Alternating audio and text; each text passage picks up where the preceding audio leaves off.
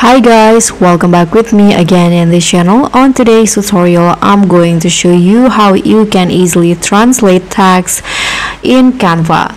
So here I've already opened a Canva, and let's say I want to translate this text right here to another language. So you can just use an app in Canva. You can just click on the apps options in here, and then you can search at the search bar at the top, translate. Can click on enter, and then you'll find this option, translate now. Okay, so here is the app. You can just the translate now apps will break language barriers with easy text translation. You can just here input the text. I've already copied the text before. You can just click on Ctrl+C.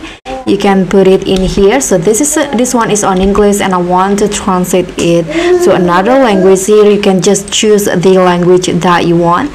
So for example, I'm going to go with Indonesian. You can now click on translate and just wait until the translation text appear. You can see this is the translated version. You can just click on add to design, but it will automatically add it. Here you can always change the text color to how you like it, and also you can change the font, so you can put it anywhere you like. You can replace this, for example, and that's it.